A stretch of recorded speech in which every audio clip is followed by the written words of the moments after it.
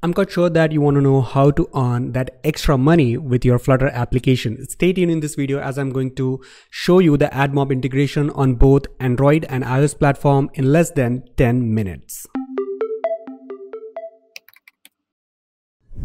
Hi, my name is Afzal and welcome back to channel CodeX. In this particular video, I will show you how to use BannerAd. So let's get started.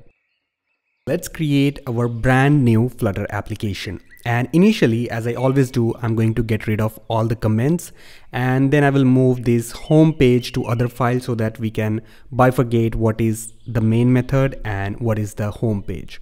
All right. So meanwhile, I'm doing this all setup stuff. You can go ahead and give this video a like. And if you haven't subscribed, hit the subscribe button right now. All right, so far we did the setup. Now it's time to integrate the plugin, and the plugin which we are going to use is Google Mobile Ads, which is now in a stable release 1.00, right? And you can just copy paste this command and it's going to get you the latest version of Google Mobile Ads. Perfect, right?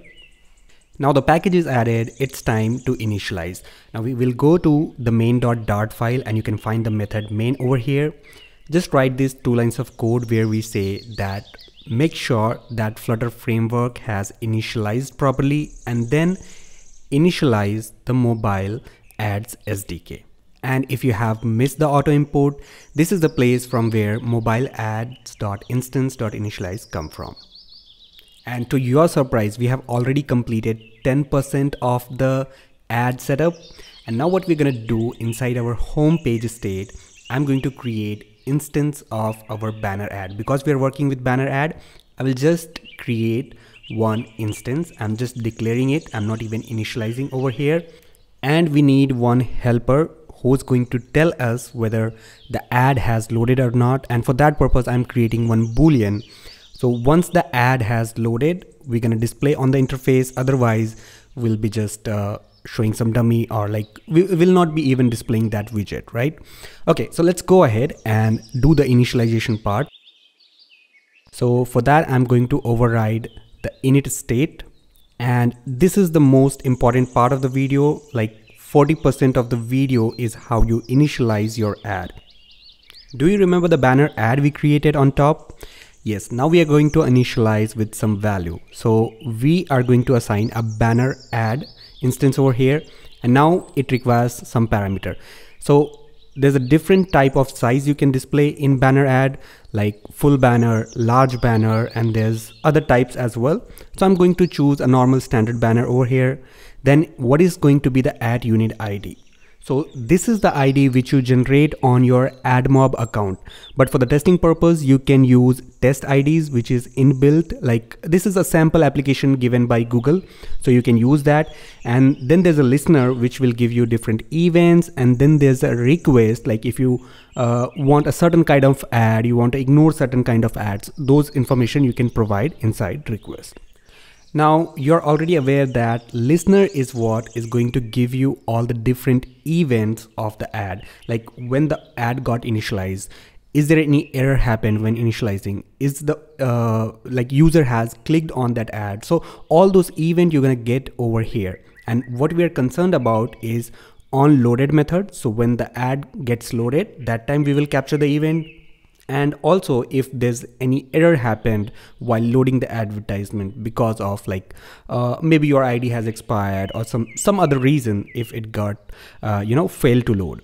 So we're gonna get that response back, the ad and the error details. Perfect. So we talked about the listener, which is the most important part here. Now let's go ahead and change the flag once the ad has loaded. So here I'm going to write is ad loaded true. Of course, it will be inside set state so that we can update the user interface with the advertisement. So we have initialized the banner ad. Now banner ad is ready with us.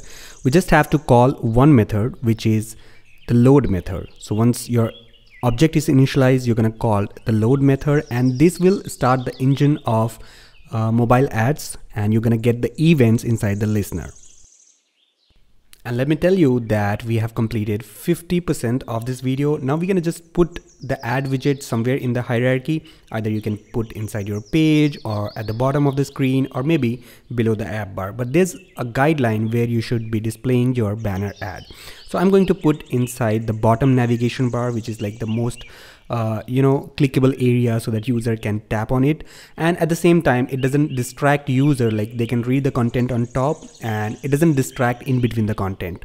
So the simple thing, we are gonna do a check whether the ad has loaded or not, and if it is loaded, then we're gonna display the banner ad inside a container. And there's a reason behind using a container wrapped with the ad widget, because the ad widget doesn't know what is the size gonna be. That information is there inside a banner ad, because you may have specified full banner or normal banner, stuff like that, right? So we are going to use the ad widget, which is like the core widget of this tutorial, and we're gonna define what ad we are going to show, which is banner ad, and that's pretty much it. We are done with, you can say, like 70% of the tutorial, where we are done with the Flutter side, I can say. Now we'll be just doing the admin setup and platform setup thing. So you have to go to the Google AdMob site and create a new application if you don't have any. And inside that, it's very simple setup. You just have to provide the platform which you are creating for, whether this is hosted on Play Store or App Store or not, and then specify a name for your application. It's that simple. And once you create application, you have to create ad unit, and now this ad unit depends on what type of ad you're going to display, because we are working with banner. So I will choose banner, specify a name, and bam, this is your information, secret information. So make sure you don't share with others. The first one which you see is your app ID, and the second one is your ad unit ID, which we have used the test version inside our application. So we have the setup ready for Android. Let's go ahead in the Android folder, and first I'll be going inside the app, and within the app there's a build.gradle. So in this build.gradle there's an information like what is the minimum SDK, what is the compile SDK. So you have to make sure that your minimum is set to at least 19 or above, and compile SDK, whatever latest you have. At the time of recording 31 is the latest, so I'm going to keep that.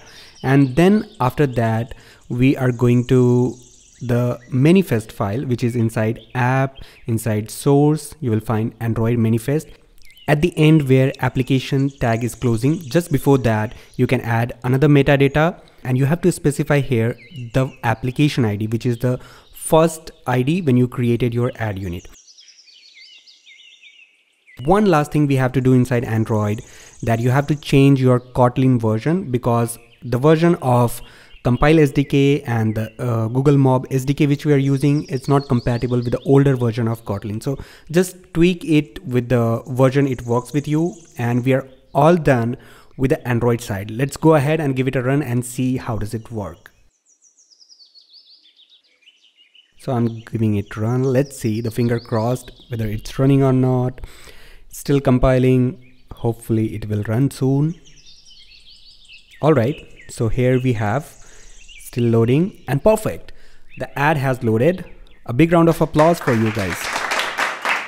Now if you're iOS hater, you can leave the video right now, because I'm going to show how easy it is to set up for iOS. Similar way, we're going to create application, we're going to create ad unit.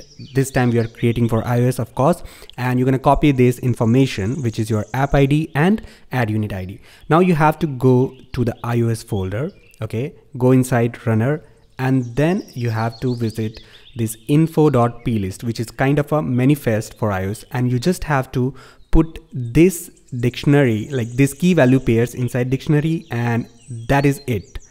Literally that is it.